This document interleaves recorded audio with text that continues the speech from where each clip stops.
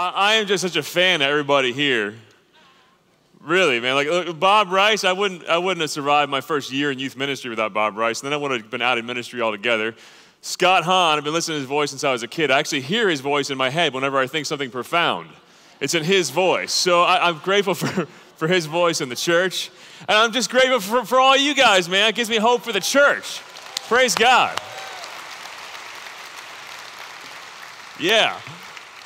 I was just filming a Real Life Catholic episode a couple hours from here at a teen camp called Damascus, if you know about it. It's amazing. So underneath this nice outfit, I'm covered in paintball welts.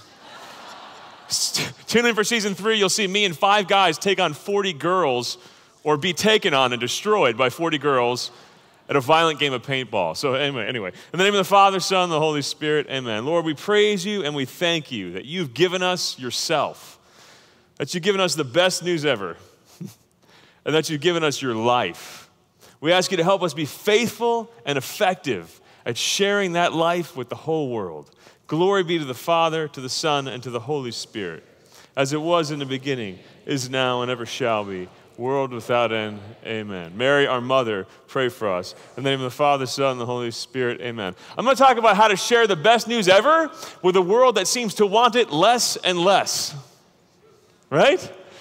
You know, some people tell us that the world we find ourselves in is a lot like the world the first Christians found themselves in, because no one really seems to be interested or know about Jesus on a societal level. And I don't really agree. You see, throughout history, human beings have had a natural sense that we should worship something. When the Catechism talks about public worship, it says it doesn't just fulfill divine law, but natural law. There's something within human beings, in our very DNA, that wants to look for the source of all this and then publicly return some sort of thanks. My travels and speaking and filming have taken me all around the world. You know, if you go to the ancient sites of the Western world, you'll see altars where people offered sacrifice to God as they understood him. And in the Catholic world, altars everywhere. Go to the other side of the planet, in Hawaii. You see heiaus, temples, with altars in them. Here's cultures that had no contact at all. And not only were they worshiping God and looking for the source of all this, they were doing it in the same way. Human beings aren't just vaguely spiritual. You know, I hear that saying, you're spiritual but not religious, right? By the way, the devil is spiritual but not religious too. Where's that get you? Right? Human beings aren't just vaguely spiritual, we're also profoundly religious. In every culture throughout history, people have looked for tangible ways to express gratitude to the source of all this life that we find ourselves in. And for the first time in history, we have this unique problem where people aren't worshiping anything. I mean, I think the world the first Christians found themselves in, evangelization was way easier. You had to convince people to go from worshiping a lightning bolt wielding jerk to Jesus. That's an easy sell. And now we find ourselves convincing people to worship anything at all. G.K. Chesterton said that men today have lost their way, which isn't surprising because they've always lost the way, except today they've lost their address. That sense of justice. See, religiosity, Thomas Aquinas talked about it being a subset under the virtue of justice. That sense of justice that I owe something to God. That even if church doesn't feel good for me, I'm going anyway because God deserves that. That's gone. That sense of obligation to family is gone. I've had countless young people tell me, Chris, should I really be confirmed just for my parents? You know what I say? Yes. Unless you're going to tell me with all the worldly wisdom of a 15-year-old, you're about to throw away what's been handed on to you for 2,000 years. Get confirmed for your parents, and we'll talk about your doubts later. Go through the motion to honor your family. And you act like you have faith, guess what? You start to have faith, don't you? Amen? Amen. That sense of nostalgia for things of the past is gone. And we used to have this faith that people would come back if they left the faith. They'd come back when their kids were born. They came back when they were married, in no particular order, right?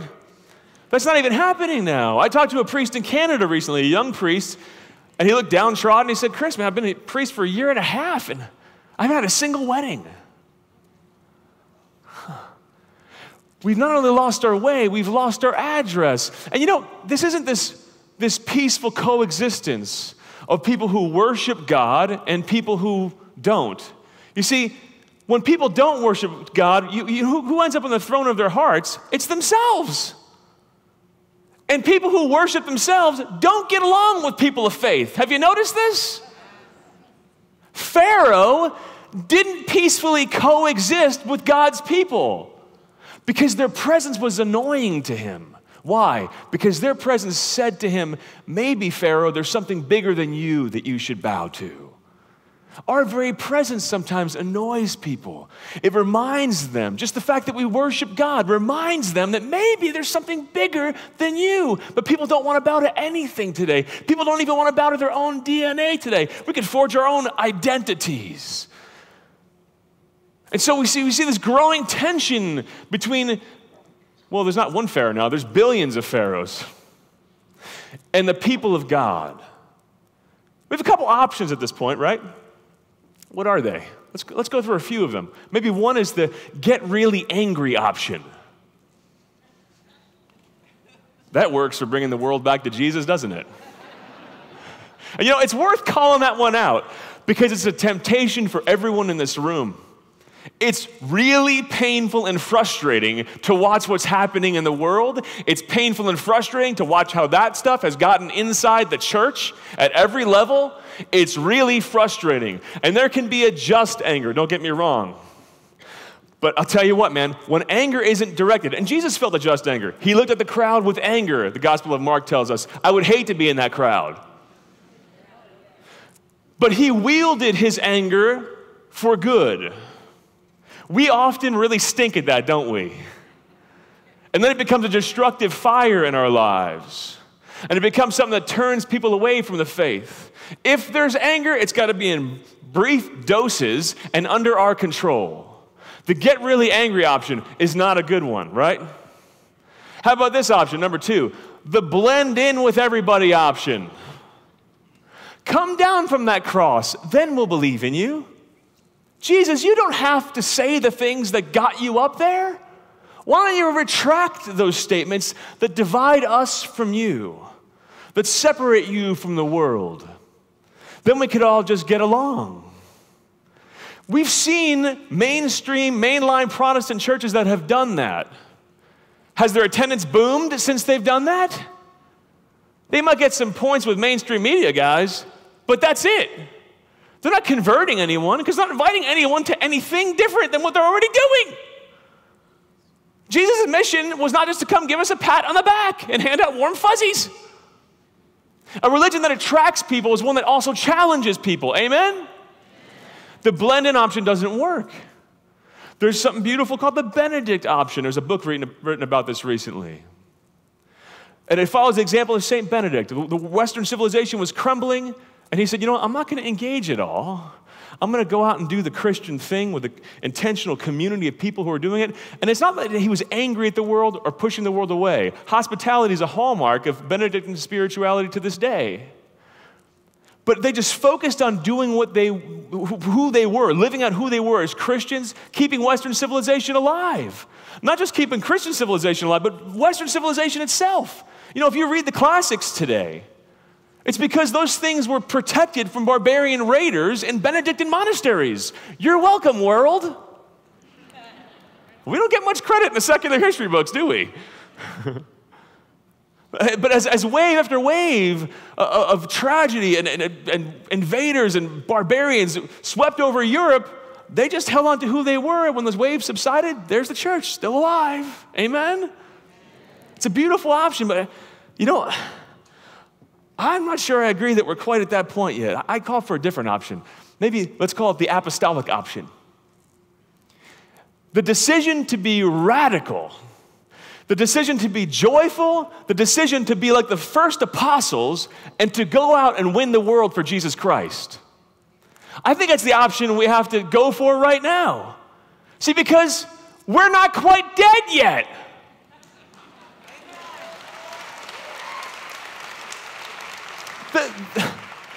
The devil would like us to retreat, to give up, to disengage way ahead of the end of the battle. There are 70 million Catholics in the United States. There's over 1 billion of us on the planet. I'm not dead yet. We still got it in us. Can I hear an amen to that? Amen. So I'm going to talk about the 7 habits of modern day apostles, the 7 habits of highly effective evangelists. All right, and these, we'll go through some practical ways to convince people to come into a relationship with Jesus Christ, some practical illustrations. But I'm calling these habits for a reason, because if evangelization, if sharing the faith is something that feels forced and put on for you, it's not going to work. People can see a salesman coming from a mile away nowadays, can't they? But if it's what comes from who you are because of how you live your everyday life, because of habits you've formed, it'll be natural and you'll be effective. So habit number 1 is to keep first things first. What's habit number 1? Stay on point, keep first things first. The main thing is keeping the main thing, isn't it? That's really hard to do. That's hard to do within our own marriages. That's why we have weekly date nights, even in those times that we don't really like each other. By the way, date nights, cheaper than marriage counseling. If you think that $50 plate is too expensive, marriage counseling is double that and not nearly as enjoyable. You have to fight to keep first things first. What's first things in our Catholic faith? And I'll tell you, the world doesn't associate us with this first thing anymore.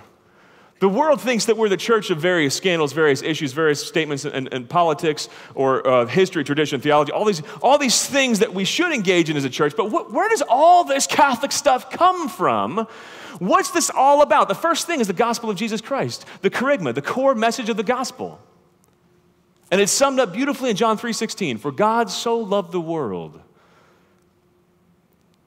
For God so loved the world that he gave his only Son, that whoever should believe in him would not perish but have eternal life. I get chills when I say that. I just said the best thing that human ears have ever heard.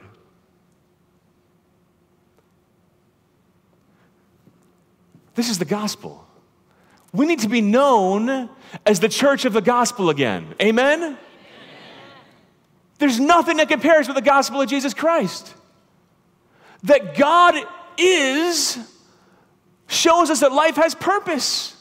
This is the best news ever. This atheist was trying to debate me. I was giving a talk at MIT. He said, Chris, I don't need to believe in an imaginary God to tell me life has purpose. I make up my own purpose. I said, you know what that's called, right? It's called make-believe. If there's no God, there's no purpose. Except the one you made up, and you know at your core, you made it up. Which is make-believe, which is not real, right? You know the difference between real and fake, amen? We have the best news ever. There is a God, so therefore there is a purpose. But it gets way better than that. We believe that God so loved the world, because God is love. Look, the Greeks and Romans believed in lots of gods. Was that good news? Was it the best news ever? No, they believed in lots of jerks. Really powerful jerks. We believe in a God who is love, that immaterial force that started space and time, that breathed life into the void, is love. One of my dear friends was an atheist. He became a Catholic. I got to be his godfather. And one night, he told me after many late nights talking to him about the faith, he said, Chris, I don't know if there's a God, but if there is, he's Catholic. Because I can't imagine him being anything less than the love that you say he is. A lot of people would tell us if there's a God, surely he's not this God you religious people put into your little boxes and categories. He's more vast than that, more vague than that. Let's call that religion vague. Vagu. As if vague is profound? Vague is not profound. Love is profound. A God who would stay hidden behind the clouds is not profound, but a God who would literally put himself in a box for me is. One who loves me so much, he become my food. Give me a face to recognize, a name to call him.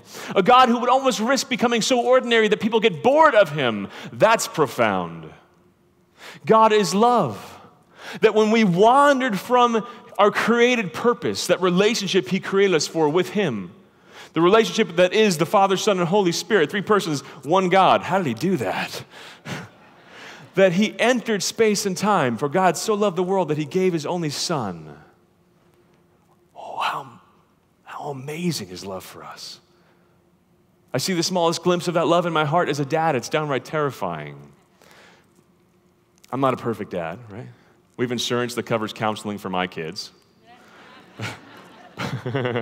But they all know I love them enough to die for them. You know, I often share this story when I'm preaching the gospel, that my worst 20 minutes in life, I lost my son. We were camping in the Rocky Mountains. He ran off after some family thinking it was us. He's 4 years old, right? And he's finding himself surrounded by these big trees. He sits down. The sun's starting to set. We're screaming his name. He was too afraid to respond to us. And there was a pond we were camping. I thought he must have drowned, so I ran there thinking I was going to find his body. I'm knee-deep in this water looking for him. And his prayer just exploded from my heart.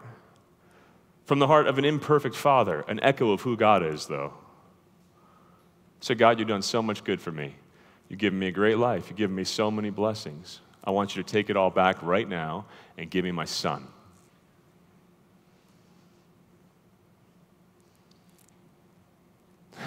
That's how the Father's looking at you right now.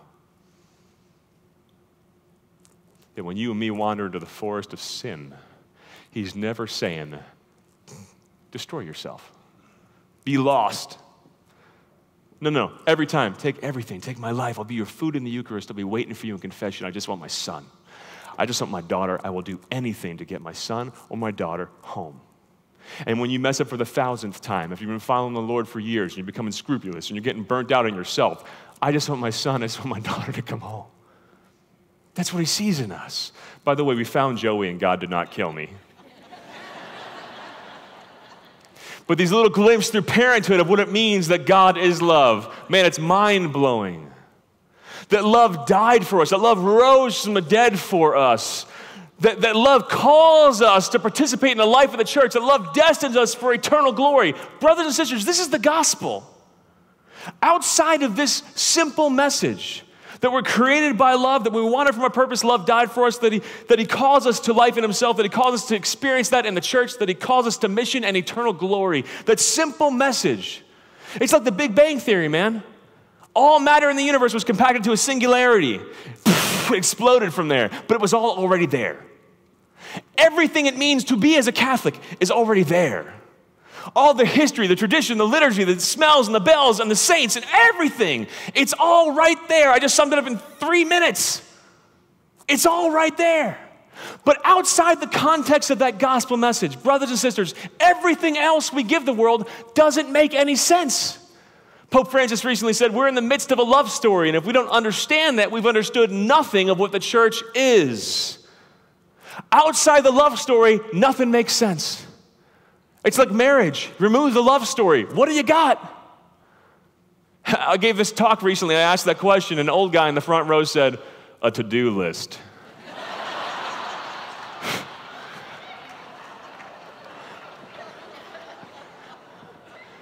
That's what you're left with, man. And when the world sees us coming with our Catholic thing, you know what they see? You're coming at me with a to-do list. I have doctrines to memorize that have nothing to do with real life. I have rules to follow that are burdensome. I have rituals I have to keep alive to keep my community happy or my grandma happy. No, thank you. Ask the average university student. Not here. We're not at the average university. Praise be Jesus Christ. Ask the average university student, where are you going to look for enlightenment? They might give you a top 10 list. They might give you a top 40 list. The Catholic Church won't even be on the top 40. You know why? We've forgotten the love story. And outside the context of the love story, not only does the rest of Catholicism not make sense, the rest of life doesn't make any sense. I want to read you a couple of Pope quotes that really drive this home. Religion itself, without the experience of the wondrous discovery of the Son of God and communion with him who became our brother, becomes a mere set of principles which are increasingly difficult to understand and rules which are increasingly hard to accept. John Paul II said that. Pope Benedict XVI said the church can't become identified with certain commandments or prohibition. Because if it does, quote, we give the impression that we're moralists with a few somewhat antiquated convictions and not even the hint of the greatness of the faith appears.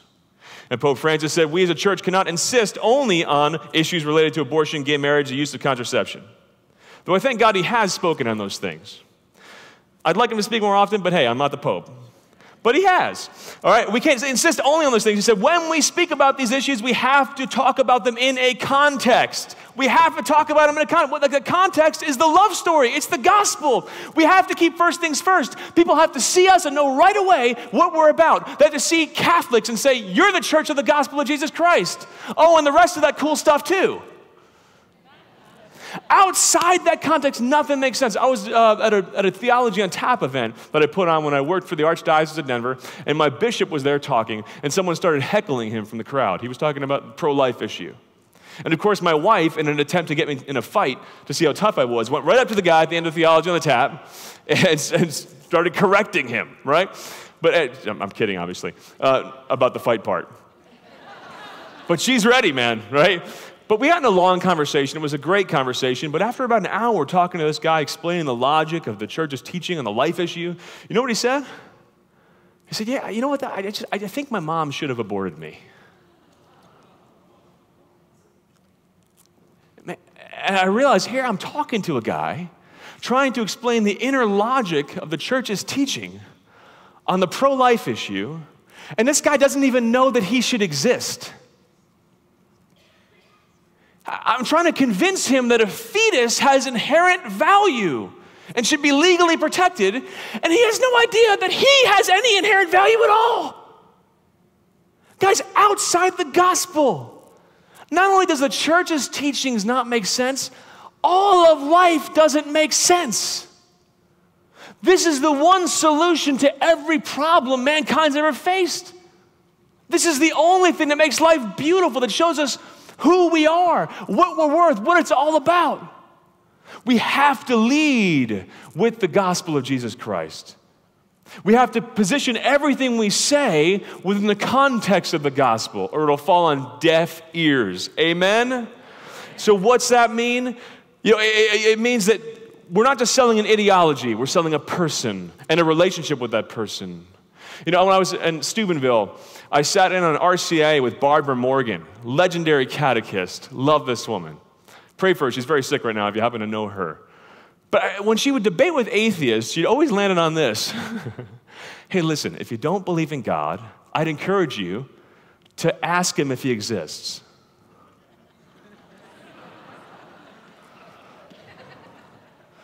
Totally reframed and personalized the whole debate. Isn't that amazing?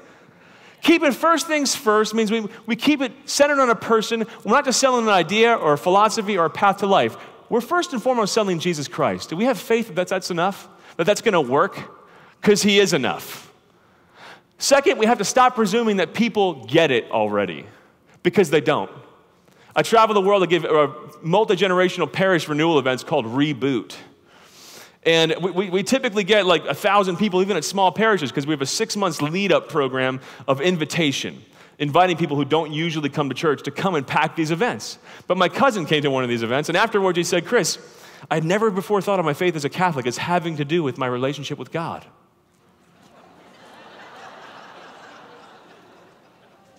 We presume people get it because they have the badge that says Catholic. We need to stop presuming that people get it. My dad's a very quiet guy. My mom is not. Slovak, Irish, right? Jim, do you love me? Well, you know that I love you. I mean, I work. I don't cheat on you. I come home every night. Jim, I want you to say I love you. Okay, I love you. We have to stop presuming that people get the obvious. And we have to repeat the obvious again and again and again. And we don't move past the obvious. The primary proclamation of the gospel. This is from Evangelii Gaudium. Pope Francis talked about how it's not primary just because it happens first, then we move on to more important things. It's primary in importance. And it has to come out again and again and ring on our message again and again and again. So we don't presume people get it. We personalize our message. And it means that we make things clear again. This is amazing. The Synod on Young People. This is a quote. We were summing up the response of youth to the church and how they perceive the church today. And This summary is a little disturbing. A large number of young people, mostly from secularized areas, are not asking the church for anything. They don't see her as a significant interlocutor in their lives. Some expressly ask to be left alone because they feel her presence to be bothersome or even irritating. Irritating. See, we live in a world where people get about 3,000 advertisements per day thrown at them. And if that advertisement isn't clear right away about what it does for you and your life and what message are you bringing, I'll tell you what, it's logged into the category of one of the 3,000 ads, and it's annoying. We have to be overt, we have to be clear, we have to be personalistic. How do you do this in your daily life, brothers and sisters? We have to make a habit out of talking about the person of Jesus. Do you really believe he's a real person who's there in your life? You need to start talking about him with your friends, with your family, with your coworkers, especially if you're in ministry, as if he's actually there. You need to be comfortable pausing a conversation to talk to him and to pray together about something. When you have that sense of his nearness, you start naturally keeping first things first because you've kept him first. Amen? Amen? The second habit of holy people, and they're not all this long or we'd be here till 10 p.m. The second habit of holy people is to make time for it. What's the second habit? Beautiful. Don't ever be so busy with evangelization that you don't have time for people. Don't ever be so busy with anything that you won't drop them for people. See, every human being, God reveals the worth, the value, the dignity of human beings because we believe in a God who thought people were worth dying for. That should impact how we make time for people, how we welcome people into our homes. I know it's annoying. We got our little schedules we're trying to keep all the time, don't we? Make time for it. I was at a coffee shop recently, and I was actually writing this talk. A woman came in, sat next to me, and started crying, and I almost said, "Would you please shut up? I'm writing a talk about Jesus."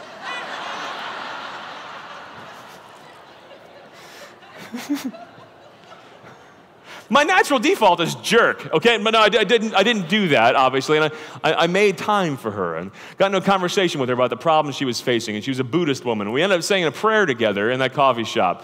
Always make time for it. Along those lines, the ordinary forum for evangelization is friendship. I want to say that again. The ordinary forum for evangelization to happen in is friendship. Not just friendship that you're friends so that you can evangelize. No. You want to share your faith with this person because you're friends. You see the difference? My buddy I told you about who converted, I got to be his godfather. He went through RCA 1 year here. Like this is the best place ever to go through RCA, but it didn't take. Then the second year, he decided on Holy Thursday to be dunked, to be baptized. But I remember leading up to that second year, I thought maybe he won't get baptized. And I said, listen, Ryan, you're one of my best friends. I love you, man. And I don't want to share my faith with you just to make a point for Jesus, you know? And I'm not your friend just to share my faith with you. I want to share my faith with you because you're my friend. And if you reject what I'm trying to share with you, I'm still your friend for life, forever. That's the context wherein people will actually listen to us. That's really hard because friendship is hard because people are annoying. And so are you. And God loves you and puts up with you anyway. See, we have a society where we're more increasingly isolated, where we could do friendships on our terms, on our phones, on our social media. No. God wants us to drop everything to make time for it, to make time for people. The third habit of holy people is to give. Beautiful. What's the third habit of holy people? Awesome. Listen, I need you to give. I need you to start tithing 10% to God. I don't want to be legalistic about this, but if you're in the category of most Catholics where you're giving 1 to 1.2% of your income back to God, in my opinion, you've just lost every right to complain that the evangelical church down the street is so much cooler than yours, because you're the reason they're so much cooler than yours. He's like, wow, I enjoyed his preaching until just then. Nobody said amen. Nobody clapped, nothing. I make a habit of giving 10% of my income back to the church. All right, even when I don't want to, my wife is holier than us, make sure that we do. You have to give back to God. But I want to challenge you on a deeper level. Be discerning about how you give. Listen, we're in an era where there's a lot of historically Catholic ministries who could care less about the church existing 100 years from now. And we have to recognize the difference between those ministries and ministries that do good and charitable works and also want to see the church survive. Amen. I was talking to a president of a school district, and he said, Chris, we don't really emphasize our Catholic tradition. We emphasize our Lassallean tradition. What are you talking about? I mean, seriously. As if the Christian brothers can be separated from Jesus Christ? Now, he doesn't represent all the Christian brothers, but one particular guy in one particular school district, right? But when you discern that, do not give to that organization. Don't support them in any way. I made a really bad mistake once. There was a young person who was getting involved in her faith and thinking about becoming Catholic, and she wanted to go do some volunteer corps. So I wrote her a letter of recommendation. Not enough discernment on my part. She came back a year later, had no interest. After a year with these people, a year they had her. Totally, completely turned off from the Catholic faith. She said they did good charitable works, but they were sleeping together, they were drinking together. The priests who were involved in it had no interest in, they had no fire for the faith at all. She went off and became some other denomination. Thank God she still was a Christian and wasn't turned off from the whole thing altogether. Because we have to know the difference between actually Catholic institutions and ones that just bear the name, and frankly, drain everybody's money using that name.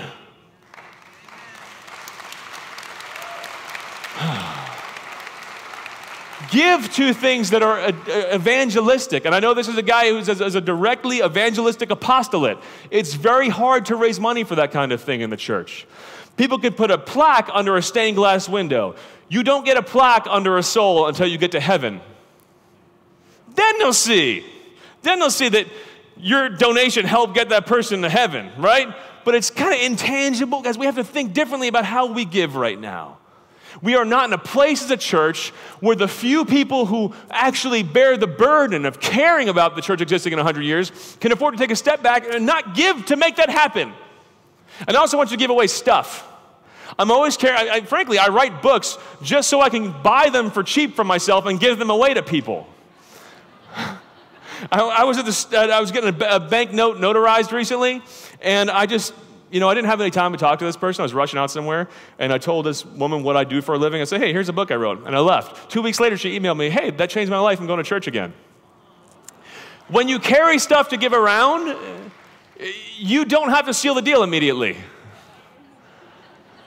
So if you're going to buy one of my books, you're going to buy Scott Hahn's book, buy 10. And use them as Frisbees on your pagan friends. Lovingly. Number 4. What's number 4? Don't let your fear dictate your actions. What's number 4? Listen, sharing the faith can be scary because you might get rejected. No, hold on. You will get rejected. It's awkward. It's awkward for me, not right now. It would be really awkward right now if I didn't talk about Jesus, right? But in my daily life, it's awkward. My most awkward time ever sharing the faith, my wife's grandma was dying of pneumonia. 92 years old, wonderful, wonderful woman. Her son, she took good care of him, was faithful in her marriage, but she never went to church ever. And she told my wife years before that moment on her deathbed that she thought she was going to end up in hell when she died. So here I am by, grandma's deathbed, and I had to say something. This is not one of those times you want to rock the boat with a challenging religious discussion with grandma. And let's make it more awkward. Her son, my father-in-law, is an agnostic, and I'm preacher boy. Very uncomfortable moment, but I had to say something. So I got real close to her, and we're face to face, and I said, repent!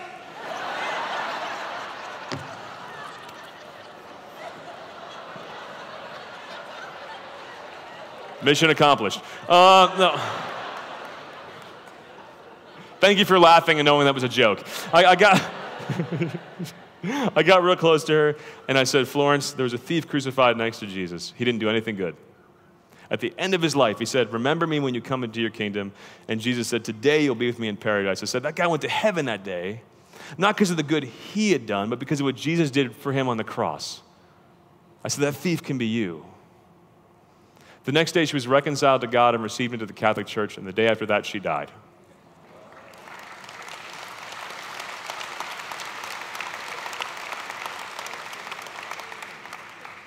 What if I hadn't said anything? What if you don't? We have a God who could do everything himself, but in his plan for the salvation of the world, he has chosen to make the eternal destiny of other people contingent on your response to his call, on your willingness to step outside your comfort zone, on your willingness to leave your safe space. Millennials in the room, I'm sorry, there's no safe space in Christianity. To get out, we have a God who said, walk on water, get out of the boat of your own security, the boat of worrying about your own name, the boat of worrying about being liked by everybody all the time. Sometimes the boat of your financial security. Get out of that boat and make me known to a world that needs me. Does that mean you have to always know the right thing to say? No. Does it mean you always have to, be super articulate and you've memorized all these beautiful things you read in theology class? No. It just means you have to be holy and then not be afraid to be yourself. The whole world's saying, be yourself, unless you're a Catholic. Guys, how about we start walking around as if we have the best news ever again? Because guess what? We do. This is a great saying. I'm not saying that, be like a fire hydrant, just be like a sprinkler system. Just make sure you sprinkle everywhere you go. Going out of the grocery store, you get your change, open your mouth, say something. Say, thanks for the change and God bless you. Did I sneeze? No, I'm just a Catholic.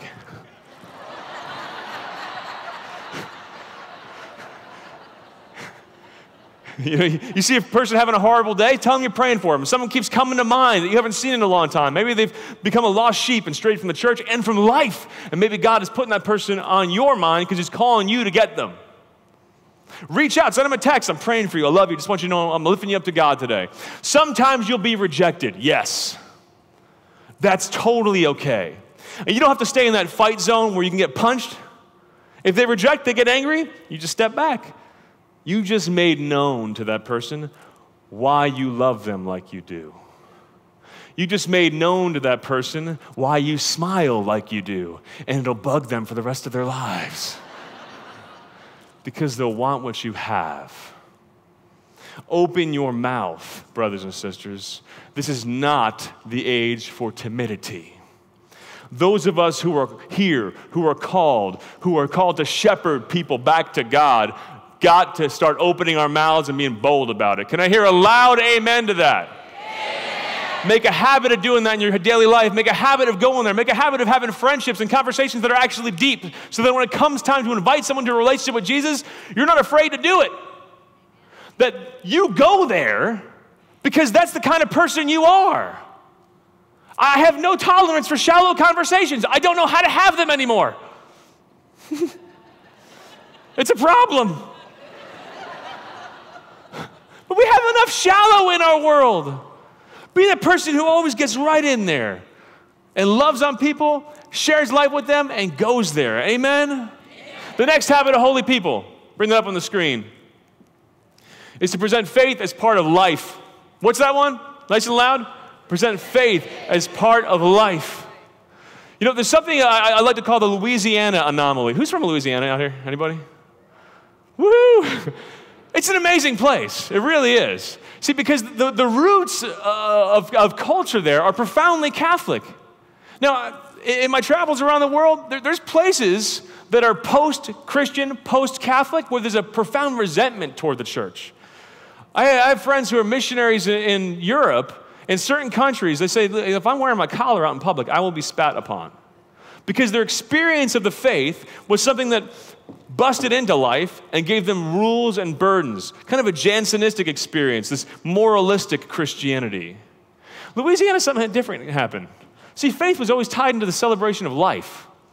And I have a friend who lives in New Orleans right now, and he called me recently. He's like, I was reading an article around Lent, and it was written by an atheist, and he was talking about what he's going to give up for Lent. There's this open friendliness toward the faith, though it's super post-Christian in New Orleans, especially you look at some of the festivals they have. There's some family-friendly ones for sure, but I'll tell you what, all of the festivals have their roots in Catholic feast days. Their way of feasting on life was connected to Catholicism. My kids all love the faith. Now, I'm not saying if your kids don't. There's a dang thing called free will. It screws everything up, right? But if I could say one big reason they're all still in love with the faith, it's because they've always experienced the faith as part of the way to celebrate life. My kids like a good burger and a nice sunset, but we will pull the car over and look at it. They like listening to classical music. They like listening to heavy metal music, if it's good. They like all of it, and they like Jesus, all for the same reason. Because life is Christ, and Christ is life, and it's all one big, beautiful ball of wax, and we got to celebrate. Do people perceive in you that you're a lover of life? That you stop and smell the roses? I took my family to someplace warm this winter. I kept losing my 18-year-old who's about to join the Army. God bless him. But I kept losing him because it's like, where's Ethan? Oh, he's literally smelling flowers again. He's like, Dad, you got to smell this gardenia, man. It's amazing. Is that how we live? See, our faith and life should bleed into one another if we want it to be attractive to people. Amen? Amen? Amen? Beautiful. I was debating with Ricky Gervais on Twitter, who actually responded to me on Twitter, which is kind of amazing. And he's a famous comedian and atheist. And he said to me, I'm in awe of the world. I just don't believe in God. And he said, I love this short, beautiful life without believing in God. And I said, if man is no more than a collection of molecules whose destiny is worm food, the only way to call life beautiful is to not think too hard. You got to try awe of the world as a gift. Love is eternal. Life is inherently meaningful. That's something beautiful. And his response was, the magic of reality is enough for me. Have a great life. And I said, I couldn't agree more. I'm just disagreeing with you about how big reality is. You see, faith doesn't limit your view of reality. It makes reality huge. It makes reality. And then I said, by the way, come to our reboot event in Soho, a secular part of London that I was at, and he didn't. But hey, whatever. We try. Amen? God's fingerprints are all over creation. Truth, beauty, goodness, it's everywhere. So we got to present the faith as part of life. The sixth habit of holy people. Bring that up on the screen. I got to talk faster now. Can you believe that? I can actually talk faster because I'm from New Jersey. You have no idea how fast I can talk. Number 6, present. Witness with your life. What is number 6? This is a scary one. You see, because it's easy to talk about your faith. But when people see you up close and personal, you're the only Bible someone might ever read. You're the only church someone might ever enter. So if you've got a rosary dangling from your car window when you're in traffic and someone cuts you off, make sure you wave with 5 fingers.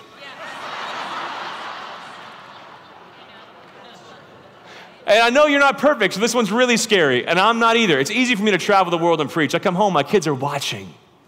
Someone cut me off recently and a cuss flew out of my mouth. I'm not proud of that, but a little voice in the back seat said, Daddy, people who talk about Jesus are not supposed to use that word. So I said, shut up. No, I didn't say that. They see me mess up. They see me go to confession. They see that I'm weak, but I surround myself with friends who are strong. They see that I'm self-centered, but that I make a high priority out of helping people who are poor and needy because I have read the cheat sheet for the final exam, Matthew 25. You might want to read that one. They see that I mess up, but they hear their dad say, I'm sorry. Because they know that for all my flaws, I'm not the Lord and King of our home or of myself. I'm not the boss of me. I bow to somebody else. And that gives Dad a joy and a peace and a purpose that nothing else could. And there's nothing more convincing than that. You don't have to be perfect to be a witness with your life, but here's what you do have to be. Authentic. You have to be striving to be saint, insert your name here. I do not buy into that message of, it's okay, just be messy and stay messy. It's okay to be messy. Yes, it is. It's okay to be fixed too. It's okay to be washed clean. It's okay to become a saint and to live in the power and grace of God. That's okay too. And when we're striving to live that life in all our messiness on the way, if we really want that above all else and we can't fake that, we are a witness with our lives. And the 7th habit of holy people, bring that up on the screen, might be the most important one, is to pray. Nice and loud. Pray. Why do we do this? Because Jesus knows what the person you're talking to needs more than you do. He's got that added advantage of being able to see everything. That's why he approached everybody in the Gospels differently. He'd go up to the Pharisees, who were arrogant men, and say, you are like a whitewashed tomb. You're all dead bones on the inside. Then to Zacchaeus, who was an unliked, unpopular little man who climbed a tree to get a glimpse of Jesus. What did Jesus do? He looked at Zacchaeus and said, you are like a whitewashed tomb and you're dead bones on the inside. No. He said, Zacchaeus, I want to come over to your house for a beer. I'm paraphrasing scripture like big time right now. Zacchaeus, I want to come over your home. That was it. And it changed his life. He's going to the house of a sinner. And Zacchaeus just puffed his chest out right there. Right now, Lord, I give my life to you. Anything that I've taken from people, I give it back times two. I don't know exactly what he said, but you can see total conversion right there because Jesus just said, I want to come over and hang out. What's the person that you want to bring the gospel to need? If you stay tied into Jesus Christ, if you keep asking him, he'll show you. One of my dear friends who travels the world and preaches, he's an amazing guy, gave this big weekend conference to youth, and he was flying home and he was exhausted. And he's sitting next to a guy and he looks over and he sees the word adultery written across this guy's forehead. And he's like, really, Lord? I'm really tired right now. I don't feel like talking to this guy. So if I look back and see it again, I know I'm going to have to say something. He looks back, he still sees it there.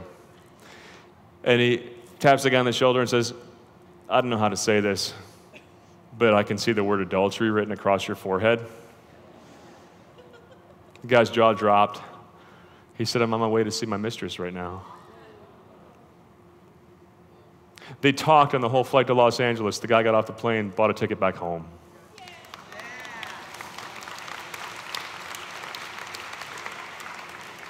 God can do extraordinary things like that.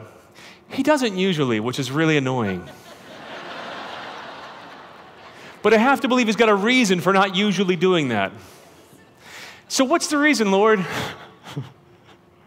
Here's the reason, brothers and sisters. If I could presume to speak for God right now. He doesn't make it that easy for us because he wants us to do the hard work. The hard work of listening to the person in front of us. The hard work of putting ourselves out there and not being sure what's going to happen. The hard work of praying and listening to him and praying, Lord, please show me the right words to say. He wants us to do that hard work to stretch and expand our hearts, to let him in and to let the people around us in, because when we do that, who do we become more like? And the end of this game, guys, in the eyes of God, isn't just to use you as tools to do stuff for him, but to make you more like his children, to enjoy his glory forever. See, before preaching the gospel, we got to be recipients of that ourselves and rest in that reality. So let's pray. In the name of the Father, Son, and the Holy Spirit, amen. Lord Jesus Christ, Son of the living God, we thank you. We praise you. We worship you. Because you didn't only call us to yourself, and we thank you for that. You don't only promise us paradise, and we thank you for that, but even more, you raise us up and share with us the joy of spreading your kingdom, sharing with us the joy of doing what you do. Thanks for believing in us more than we could possibly ever believe in ourselves or in you. Thank you for loving us. Glory be to the Father, to the Son, and to the Holy Spirit, as it was in the beginning, is now, and ever shall be, world without end. Amen. In the name of the Father, Son, and the Holy Spirit. Amen. Praise God. Thank you all. Thank you, guys. Thank you. Hey, praise God, huh? Amen. Thank you, Jesus. Hey, a couple quick announcements. Number one, if you want more Frisbees to throw at your friends, there's a book called Joy to the World. I would say I copied it from Scott Hahn's title, but he copied it from something else too. There's a song called Joy to the World. Anyway, short meditations about the gospel. I'll be talking about relativism tomorrow in my breakout session. There's a booklet on that. A book called I Am that I wrote. It's about how to rewire how you talk to yourself to replace the negative self-talk and self-defeating talk with the Word of God. So you got to share this stuff with people in your lives. Don't get this Catholic stuff for you. Get it for other people, right? I also have free videos and media that we give out to the world. If you want to be on our newsletter, text your name and email address to that number. So where you write the message, put your name and email, and text it to 330-732-5228. We'll leave that up there for a minute, and then we'll prepare our hearts for Holy Mass. Thank you guys so much.